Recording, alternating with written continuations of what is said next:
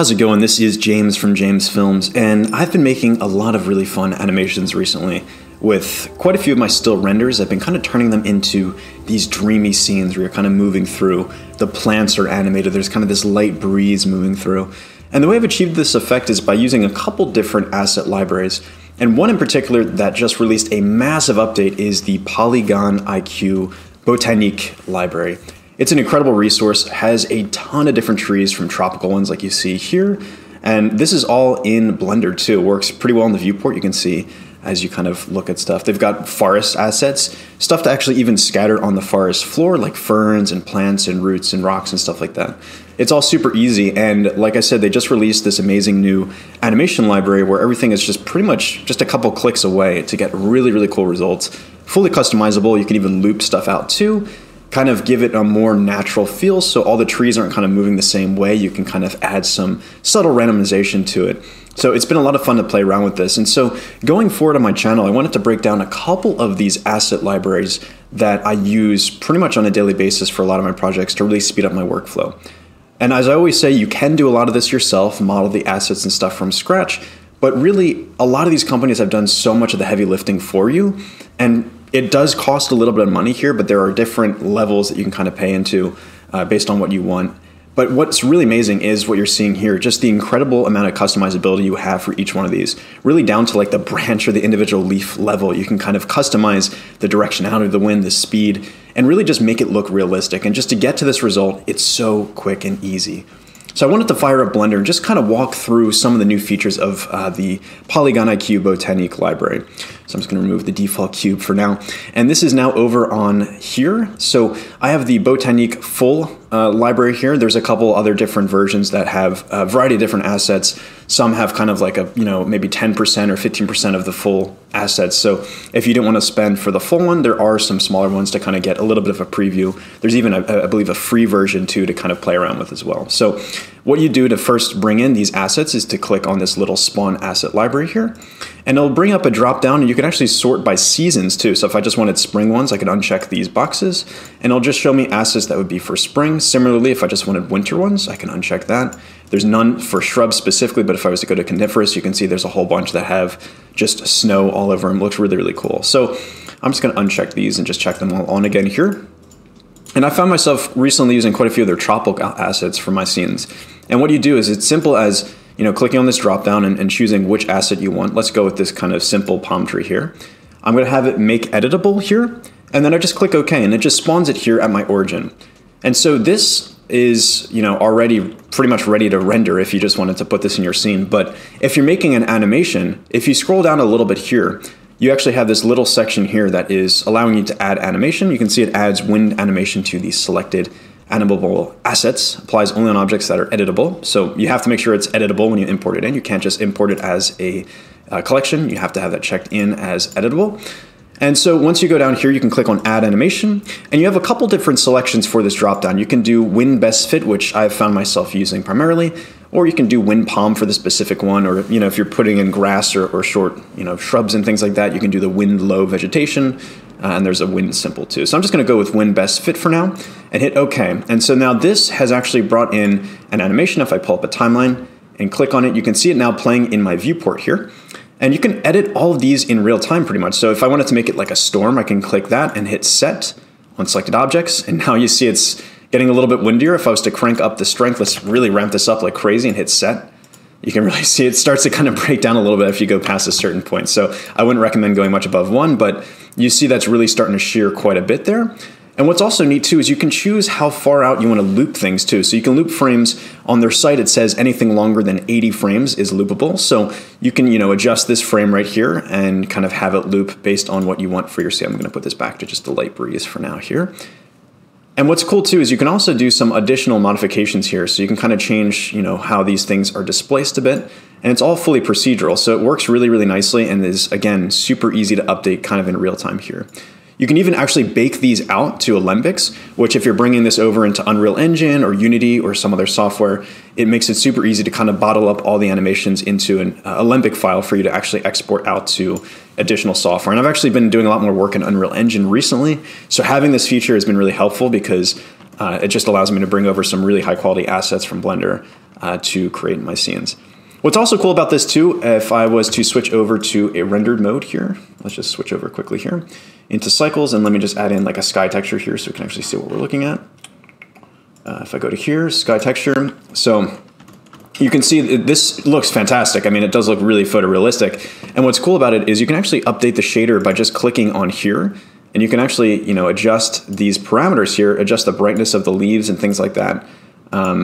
In pretty much real time. You can randomize this as well and kind of have like a parameter, like a min value for the brightness and a max value. If you really want this to be dark, you can pull that down to be quite dark, or you could just kind of keep it standardized and just adjust that way. You can also adjust the hue per branch, which is kind of nice too. It's kind of cool to be able to have that customizability. It just makes it look a little bit more photorealistic at times if you kind of have that little bit of adjustment here. You can also adjust here so that this was, you know, more of a summer plant, or, I mean, I'm not sure what a winter palm would necessarily look like because they don't really experience winter, but, you know, you can adjust that there too, which is really nice to have that kind of flexibility to adjust. So just quite a few different settings to adjust. And this, again, applies for every single one of their assets here. So any one of these palms, any one of the trees that you can bring in, you can really do a lot of different customizability, and the animations work really, really well. So let me actually bring in one of these trees here just because these look pretty cool, and they also have quite a few more parameters that you can adjust for the individual leaves, as you saw in that one example animation I initially brought in. So if I go over here and then hit add animation, I'm actually going to go wind tree here. And now actually if I scroll down, you can see there's a lot of different bending modifiers that I can actually adjust here. So if I was to adjust these like bend global, you can kind of see it's like as if like a really strong wind is starting to kind of push on this tree. Yeah, you can actually like turn this on and off if you don't want that bending there. You can adjust the branches.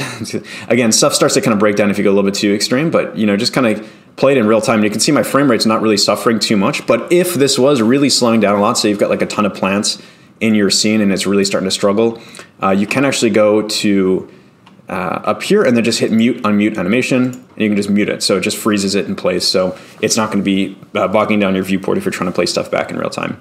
And then you can just unmute it again. And now it's going again. So super fun, really quick and easy to kind of make those adjustments there. And again, you can adjust all the shaders and stuff as you see fit. And the last thing I really like about this too is if I was to add in a plane here, let me just scale this up so you can actually see it in our viewport here. Let's just add a couple cuts to it so we actually have a little bit of geometry to play with.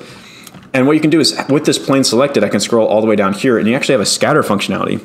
You can scatter objects that you have from other things that you've made in the scene, but they also do have a really cool library of assets in here that you can import as well. You've got a bunch of different flowers, and they actually kind of have these preset with different scattered patterns. So you can see like for the lavender field, they've got these kind of like nicely neat rows like you'd see in real life. Same deal for like the sunflowers. They've got these kind of nicely adjusted. So they've got those. They've got like forest floor scatter things, so like roots and kind of rocks and things like that. They've got just grass patterns too. So I found myself using like this European meadow A and B quite a bit, which look pretty nice. Lily pads even too. So I haven't found myself using these as much, but these ones you can also scatter on like a water plane if you have that too. I tend to like to place those by hand because I feel like I like a little bit more control over those. They also have miscellaneous ones too. So like a little desert biome, some fallen leaves and things like that. Rocks, kind of large and small rocks for coastal rocks, which look nice. Some vines that you can kind of scatter too. And then also some weeds too. So quite a few different ones to play around with. I'd definitely encourage you to kind of experiment with those quite a bit. Like I said, I found myself using the flowers ones, I think the most. So we'll just go with this flower bed rustic. And what's cool is when you import these in, you can actually have like a little base material that they've made. It's kind of hard to see in this preview, but there's kind of this like muddy ground material that they can automatically apply below. So if you didn't want to go out searching for another material, that can come prepackaged with it. If you don't want that, you can always just turn that off too. But you know, I'll just import that in here. It'll take a second to load up. There's quite a few flowers because I made this plane quite large, but you can always adjust the scaling of these things too. If I was to go down to these scatter parameters, you see it's importing quite a few of these. So let me just really turn this down so it's not bogging down my viewport too much. And then you can also adjust quite a few different things here too. So like the particle density per meter squared. So I can maybe turn this down even more so it's, you know, a lot smaller, and then hit recalculate density. And so it, you know, kind of recalculates where these things are placed in the scene. If I want to turn down max particles a bit, just for the sake of this video, I'll turn that down.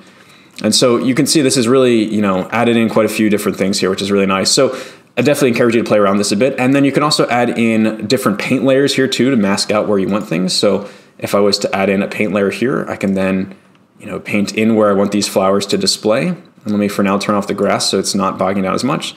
So I can paint around here and just kind of show where those flowers I want to be. Let me just click off weight paint mode here for a second.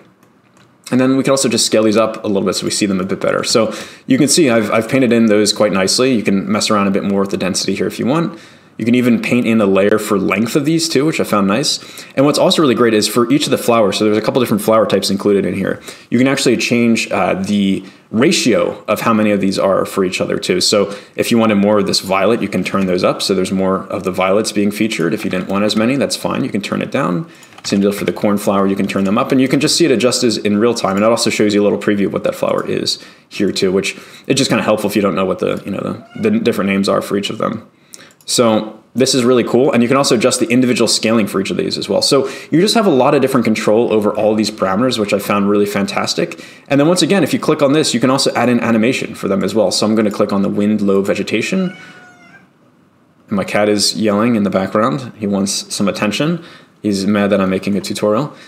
So I can just add in that animation. You can see it's quite subtle here if I zoom in, but you've got this nice kind of gentle breeze pattern to the leaves here. And if I just wanted to turn that up a bit more, we can. If we wanted to kind of have it like a little bit stronger wind, it starts to again break down a little bit at a certain speed, but it looks pretty good. So this is a lot of fun to kind of play around with here. And it really just adds so much more life to your animations.